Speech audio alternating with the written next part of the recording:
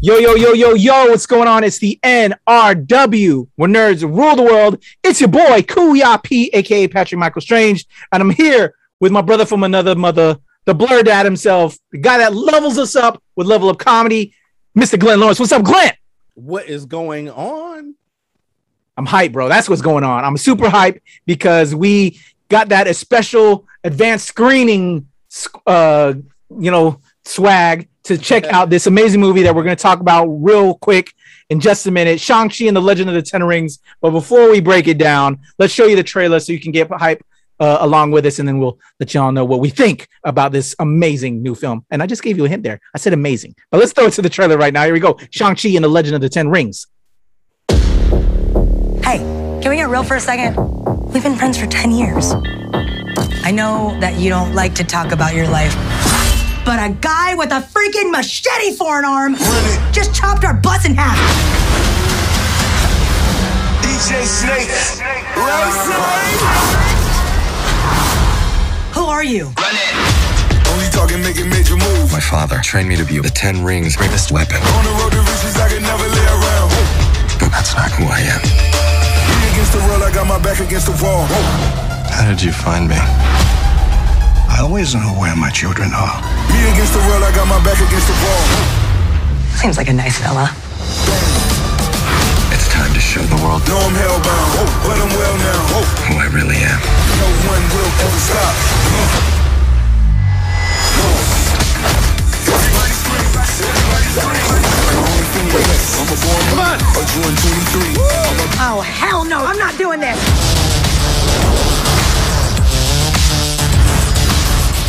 You are a product of all who came before you. I bought a Rari and I did it just to hit us out. God say really about to lose all this meaning now. If I die, it's your fault. Man, you leaving town. Say you're married to the game and I'm just here to run it down. I must stop him. Hell yeah. I'm at homies like we run the city. Looking fresh and feeling like I'm really. Moving silence, you can never hear me. If you got a problem when you see me, run it. Trying to show you what we came to do. Trying to show you what we came to do. Only talking, making major moves. My name is Shang-Chi. Shang-Chi. Shang. Shang. S-H-A-N-G. Shang. That's what I said. Oh, you can turn it up? Yeah, you can hear me. Run it. Marvel Studios' Shang-Chi and the Legend of the Ten Rings in theaters September 3rd. Boom, there you go. The trailer for Shang-Chi and the Legend of the Ten Rings. My brother Glenn and I will now break it down. But before he kicks it off with our breakdown on the characters, I'm going to tell you a little bit about the story, hopefully without spoiling. I think I'll do a decent job on this. Fingers crossed. I'm going to work it through. Glenn, keep your fingers crossed for me, brother. Because we don't want to spoil. We don't want to spoil. We want the people to go in this with no prior knowledge, with other than what they know from the trailer and everything, which, everybody's seen that. So here we go. It starts off a little bit with the background on the Pops, played by the amazing Tony Leung. And I'll just say this. As much as this is Shang-Chi and the Legend of the Ten Rings, it's also Wenwu. As you see from my background, it's Wenwu's story as well. And it kicks off with what we know about Wenwu, Shang-Chi's dad, also a.k.a. in America, Mandarin. And we're getting that whole reintroduction on Mandarin that we knew from Iron Man and the original Iron Man film, and then Iron Man 2, and with Ben Kingsley involved, that he was, taking this title, and the Ten Rings is a much larger organization. We get that background because a lot of people that are super Marvel nerds were like, I'm wondering what's up with that, because we saw it in the trailer. Everybody knows that the Ten Rings have been around for a while, since the beginning of this whole Avengers universe from Iron Man. So this story, as much as it is Shang-Chi's, is Wenwu, aka the Mandarin story as well. And that's how we kick off this film. We're getting background on Pops, and then we find out, how he connected with Mom and all that. And then we go to present day, where Shang-Chi is now living in San Francisco. Shout out to my 49ers, because I'm a big San Francisco 49 fan. But living in the amazing city of San Francisco, which is another home away from home for me. I love San Fran. And so we see Shang-Chi living there. He's not going by Shang-Chi yet. We know him as Sean. Sean is his name. Kind of a weird thing there, but you'll learn more about that when you see the film. So Sean is living there. He has a best friend, Katie. They enjoy karaoke very much. They hang out. He's living his best life. He feels, there. But come to find out, his past comes back into play with him, where he gets attacked on a bus, and that leads to one of the greatest fight scenes you'll ever see in a Marvel film. Hands down, I really enjoyed this amazing introductory where we see that Sean, aka Shang-Chi, actually knows how to handle his business, which surprises his girl Katie, played by the amazing Awkwafina. And again, one of the most amazing fight scenes I've ever seen in cinema. Would you agree there, Glenn? One of the most amazing fight scenes. Absolutely. Just one of the greatest in the Marvel MCU for sure, but also one of the greatest just in general action sequences. Hell yeah. I think in an action movie I've seen. It ranks up there with the tops. There you go. And you saw a little bit of it in the trailer that we just showed. So that's just going to get amplified when you finally see it, people. And also in that trailer, we saw the introduction of Razor Fist. Razor Fist fights him on the bus as well. So amazing scene there and the introduction of Razor Fist in the MCU. Just good stuff. So he's being hunted. He finds out that things are going down, and he's going to have to go back home to find out why this is happening and handle business. And as we know, he has a sister. You know that in the comic books, and you saw that from the trailer. That's not spoiling anything. And he's got to go seek her out.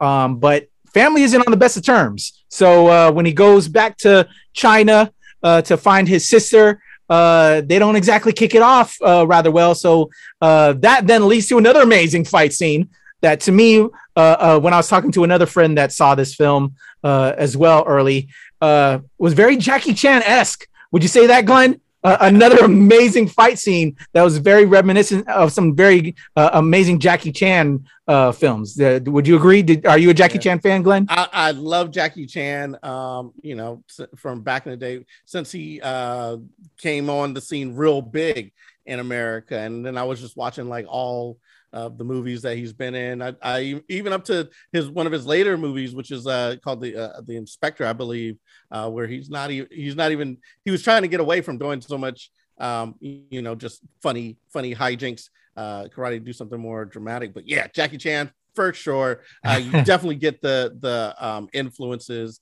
here in the fight scenes, and it's just amazing. Just all the set work that they did with it. Just I can't say enough. It takes up the level of action in a Marvel movie. Hell yeah, hand-to-hand combat, all of that, just amazing. Very Jackie Chan influence. So just had to throw it in there. But just an amazing fight scene outside of a kind of an abandoned, I wouldn't say abandoned building, but it was not very abandoned, because they have some stuff going on up in there. Again, I don't want to spoil, but just some really cool things outside of that building and what goes down, introducing some new characters. And because it was in the trailer, you get Death, you meet Death Dealer there, and there's an amazing fight scene with Death Dealer, who is also from the comics. So that was a cool introduction there.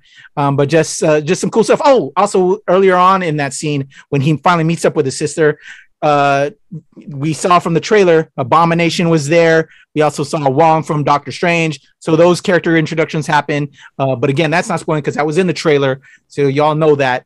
My guy Wong. But just cool stuff to kind of just merge this whole universe together of the MCU. So just, you love it. You love to see it. You, as Marvel nerds, Marvel stands, just all that build up. And so the family getting together, come to find out that, their father, who they have an estranged relationship with them, is seeking them out. And again, we all kind of get that concept from the trailer, and y'all who are stands and have been watching this trailer stuff know that's what's happening. And then that takes us into the third act. And that's where I'm definitely going to be very careful and where I'm not going to spoil. And so they get together, they got to go against their pops, aka Wenwu, aka the Mandarin, and then we get a little bit more. We get introductions to what happens with some of the things that they have and where it's going to push the story forward. And I'm going to leave it there, y'all, because we don't want to spoil. So just to me, we're going to recap that in the review, because we're going to do characters. We want to talk more on the characters, and then we'll give you our review on what we think about this whole film. So let me throw it over to Mr. Glenn Lawrence, the Blurred Dad. Go ahead, Glenn. Characters. Let's lead us off with the first character. Yeah, it's starting us out kind of on that review path. And I mean, the actors that they got for this, everybody was cast perfectly. Marvel does a great job of casting. I think once again they hit it out the park. They're able to find people who fit very well with the stories they're trying to tell. One of the first people who was casted for the film was Aquafina. She you know, she's the friend Katie. She was one of the first people who was announced as a cast member for the Shang-Chi film. She even helped with the audition of Simu Liu. Is that how you say Liu. it? Simu Liu.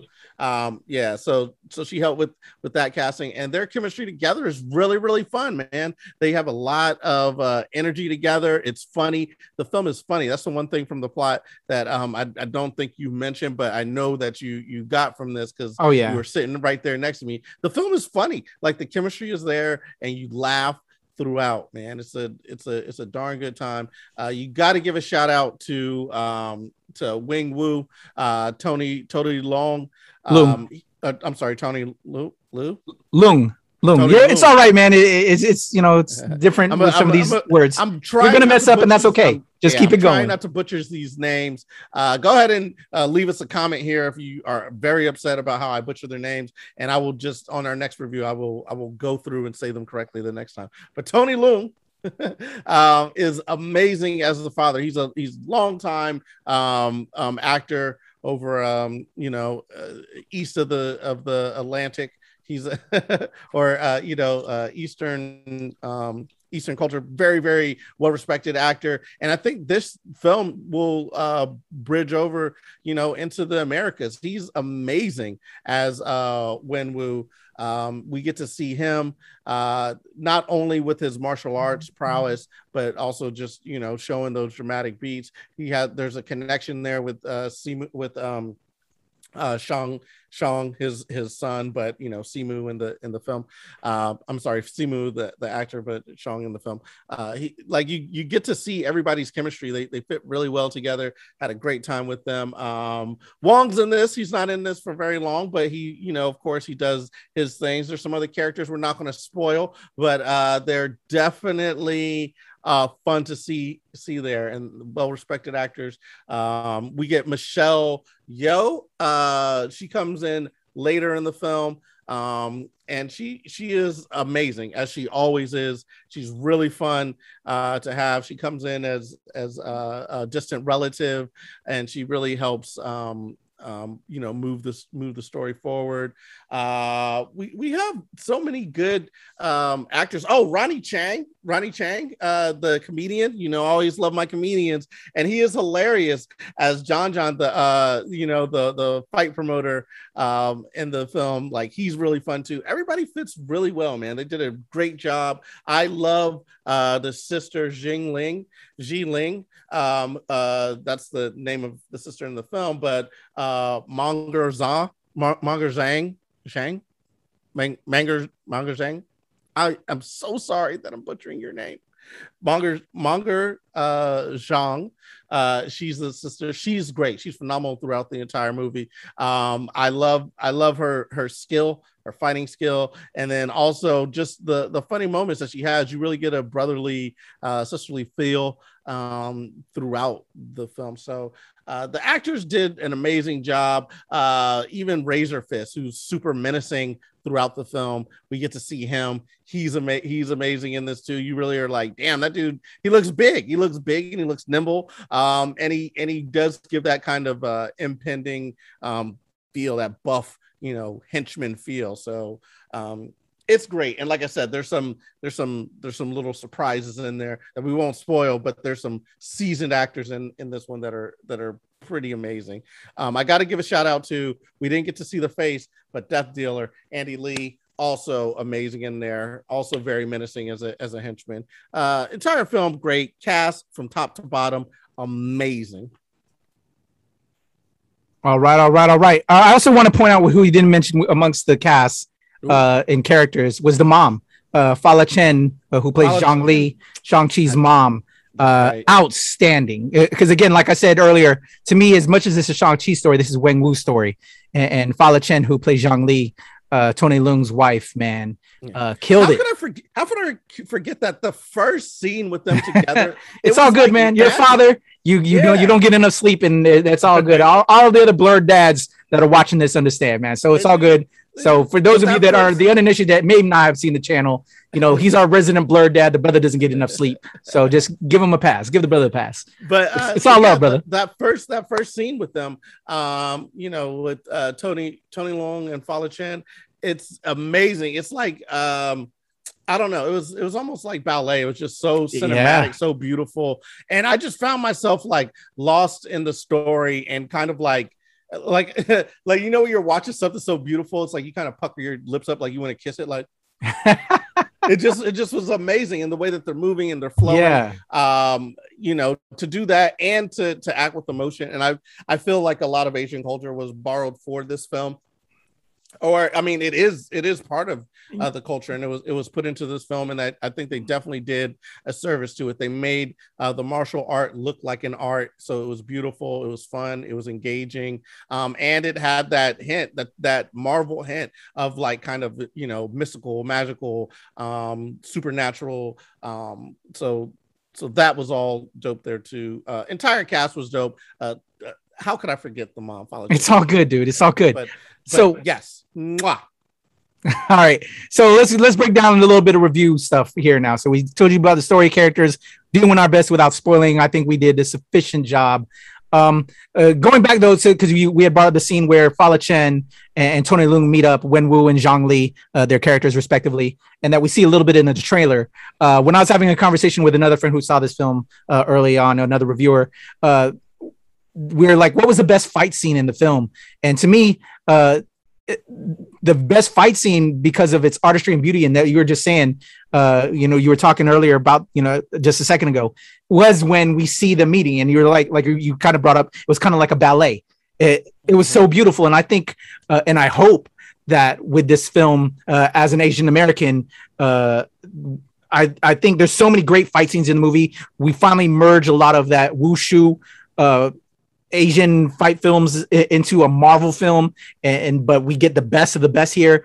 But for me, that film in particular, when Wu and Zhang Li match up, they slow it down in a little bit in certain parts of that scene, that just really, it's like a ballet, and it's a beauty, and there's artistry there. And so I really hope that connects with the wider audience that's going to see this film, because it's just so beautiful. And to me, there's so many amazing fight scenes, but if I'm putting the edge over one fight scene over the other, it's that battle between Wenwu and Zhang Li when they first meet, and you'll understand in the story. But it was so beautiful because they slowed it down, and you got to enjoy and really sit with it and get some moments there, and how they connect as characters. That also, to me, was brilliant. Would you say? Yeah, it's also so much passion that was in it, and there's a lot of emotion in every punch and everything that they do, and you could just sense it. It was shot amazingly. We didn't talk about this, but the director, Destin Daniel, I think it is. Destin Daniel Cretton, who also was one of the writers on the film. So he really put a stamp on it beyond just directing it. But let's also give a shout out to the other pair of writers. So Destin Daniel Cretton directed it, and then he wrote it along with Dave Callahan and Andrew Lanham. And with that being said, I want to make an important note here that if you've been watching the channel, I was really, really worried about this film. So now that we're talking review about this film, my concerns with Dave Callahan being involved with this project was how poorly he wrote Wonder Woman 1984. We'll go ahead and say that. I wasn't a fan. Wonder Woman 1984 had its moments, but yeah, it was rather weak. You know what I'm saying? And so I was really worried. And then his other pedigree was Doom and Expendables. Track record wasn't the best. I think we can agree upon that. His track record. Let's just be honest, brother. His track record wasn't best. So it was nervousness in regards to this. But I think with Destin Daniel Cretton, putting a stamp on it, as well as Kevin Feige being behind this. Kevin Feige ain't taking no losses, bro. Kevin Feige ain't taking no losses, and so any issues that we had were cleaned up because you had Kevin on this project, you had Destin Daniel Cretton on us, and so it became an amazing film. At least that's how I'm taking it. Well, because I was really worried about this film, and it turned out to be blow out all my expectations. Well, he also did Zombieland Double Tap, which was not, too bad. It was garbage, bro, compared to the first Zombieland. Let's just be honest, man. Dave Callahan has not been the best writer. Mortal Kombat was a problem. It was okay. It had its third act, didn't finish it all the way, brother. The last Mortal Kombat, the only thing good about it was the very first scene. That was like the very first part. So was good. Let's be honest. So, yeah. We don't have to worry. We're not getting paid right now. So we're gonna be real to our audience. Listen. You have extreme problems with them. It's problematic. I enjoyed the Expendables because I didn't expect too much. You know what I'm saying? And so I wasn't that worried about them. I was very excited to see what Daniel Cretton was going to do, or Destin Daniel Cretton was going to do with this film, because he's a good actor. He did Just Mercy. What else did he do? He did, he's amazing. Destin Daniel Cretton, I have no issues with him. And I think that's what saved this film, by having him involved with the script, and Kevin Feige and the other guy. That helps clean up the problems that Dave Callahan was going to bring. Cut and dry. So anyway, he did a great job with it, directed really well, and you can see it. You can see the artistry in that scene in particular. Like when that scene happens, it felt like, oh, I know I'm going to be in good hands for the rest of this movie, because that scene was so beautiful and cinematic. Yeah. So to me, again, this story is both the two of them, Shang-Chi and Wenwu's story, and done so brilliantly. And another thing that I kind of noticed, I don't know if you noticed, but like Black Widow that preceded this, they are really in this next phase. I feel like it's all about family. Yeah. You know what I'm saying? I think that's what's if you think about this, as well as the Disney Plus series that we're getting, it's about the importance of family, and I'm loving it. I guess because I'm a father, you're a new father, right? It's the familiar overtones are really hitting me, and I'm loving it because it's so important. Family is so important, and the panty that we're living in, just the importance of family. So I really enjoy this movie, and despite how broken this family is, they come together, later on in the end, with the brother and sister. I'm not going to spoil anything else, but just the importance of family and coming together. Just sat true with this film, and I was blown away. I had my concerns going in, but was blown away, and I absolutely love this film. Shang-Chi now is tied for first place for me. Wow! In Marvel Cinematic Universe with Black Panther. Nice. As a POC, I felt really that's what solidified Black Panther for me. With Black Panther and that representation, and now with Shang-Chi and the representation and the family overtones and the richness of culture in both of those films that's why it's tied for first place. I can't put one above the other. They both get number one for me. So that's my review with this film. What about you, Glenn? I definitely put it in my top 3.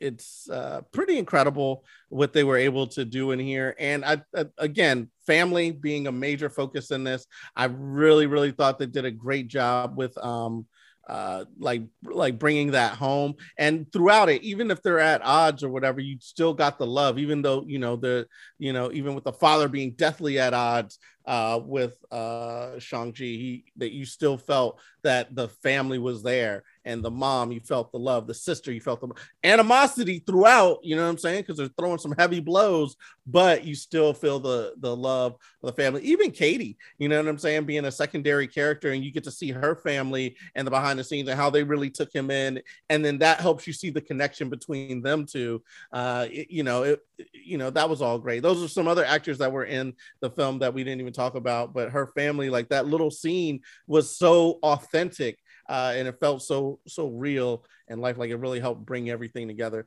With that said, I love the plot. I love what they did. I love it when it's not, oh, I got a suit, you got the same suit, type of thing. It's like, really, really delving into characters and their differences and how they mesh and how they have that friction. Shang-Chi does that. It delivers on just about every level that you could expect. The humor, the superhero-ness of it, you know what I mean? The interconnected between the Marvel universe, and the humor is great there. It's a top-notch film. I came out of it saying that it might be, you know, my favorite, one of my favorite Marvel films. It's definitely in the top. I mean, Marvel has some pretty hard ones to beat, some pretty amazing moments in the Marvel universe. That's the only thing is missing. There's some amazing moments in the Marvel universe when you know, the first time that like Tony Stark is meeting Doctor Strange, you know, like those moments. You can't really do that in an origin story. But I definitely think this is the number one origin story in Marvel. Like, character introduction movie number one. It's vying for the top overall, but it's definitely the best introduction to a character. Definitely agree. Hold up, I think something just came in the mail, man. What is this? Hold up, I think something just came in real quick. I'm sorry. I think I like this film. I think I like this film. What did this, why did this come in the mail to Xiling? Oh, hold up. I got two of these. I think I'm gonna open up one. That's, as you can see, I'm standing over this film. I think you know, Glenn knows I want to get rid of a lot of this stuff, but because I freaking love this film so much, you're just gonna replace it with some other stuff. Hold up. I think something else came in the mail. Hold on, real quick. I'll be right back. I think something else came in the mail over here. Got the jacket. I think something else came in the mail over here. Let's represent real quick. I like it. I think I like the film all right. The film all right, right? Yeah. Oh yeah. Shout out to Disney Store. That drip, son. Where'd you get that drip? The Disney Store. Shout out to Disney Store. Got the Shang-Chi drop. It just came in the mail today. I think he liked it just a little bit. I don't have just a little bit. Look, I got the Stan Lee shirt. I got the Stan Lee shirt on. You know, I'm definitely supporting. I don't got the swag, but you're Shang-Chi down. I can see how. And I'm gonna let y'all know. So stay tuned to my Instagram, Strange Since 1977. My family and we decided for Halloween this year, I will be doing Shang-Chi. I got my Shang-Chi costume set up. This ain't it. I'm gonna have a whole more comic film accurate costume. My wife Ebony is going to be going to wear the costume of the mom in that fight scene that we're talking about, Zhang Li. Ooh. That with the mask and the hat, yes, she the can green pull it off. Costume. She's gonna do that. And my daughter is torn between Xiling, the sister costume in the white, and you know this, but basically in white. Yeah. And or Death Dealer. She loves Death Dealer. Oh, so I'm hoping she does the Death Dealer because I think that would look kind of cool, and we could do like a fight scene between the two of us. So stay tuned for that, Any y'all. character that she picks are gonna be amazing. Oh yeah, it's gonna be awesome. So we loved Shang-Chi up in here, man. You know what I'm saying? Yeah. So that's 100%. The review. 100%. Shang-Chi up in this piece. All right, man. Glenn, you look good over there, Kuya P. Thanks, man. You know, I feel a little bit of Thriller because it's the red, right? That's what I was gonna say. I feel a little bit of Thriller, but it's Shang-Chi. Not bad. I don't know. I saw this online. I may keep it. I don't know. I was like, man, let me just order it. See what it looks like. I didn't want you to be salty if I was like MJ from Thriller. I didn't want you to be salty. No, I felt it. What do you think though? Should I keep it? I don't know, man. I like it. It's good. It has its place. I'm sure you can wear it somewhere. I like it. Yeah. All right, brother. Let's get up out of here because we got other stuff to do and talk about. So how can they reach out to the Blurred Dad, Mr. Glenn Lawrence? Hey, you can always find me levelupcomedy.com, Level Up Comedy on all your IGs, Twitters, all that good stuff, Facebook. Also, Glenn Lawrence Laughs, Glenn Lawrence Comedy on Facebook, IG, and Twitter. Also, Blurred Dad Podcast. Check that out. We got some great episodes talking about some amazing things. Not always comedy. Sometimes we're talking about issues. I love it. Follow my brother, Glenn Lawrence, the Blurred Dad, Level Up Comedy, all that. Love you, bro. Your boy, Kuya P. You can follow me at Strange Since 1977. That's the IG, or at Temple Far East. That's the Twitter. and the legend Kuya P on TikTok. Over at the Nerds of Color, where we give you pop culture from a POC perspective. That's at the Nerds of Color on everything, as well as my Philippine X show, Show Pal Show. Check that out. And of course, over here with my brother Glenn, my brother Loy, Rue, Anita, Rob, the NRW, New Release Wednesday, Nerds Rule the World, at the NRW and at New Release Wednesday. Those are your handles, Twitter, IG, all of that. Make sure you subscribe here on YouTube, all of that. We love y'all. Glenn Lawrence, Kuya P, out of here. Boom, boom. 10 rings. 10 rings all day.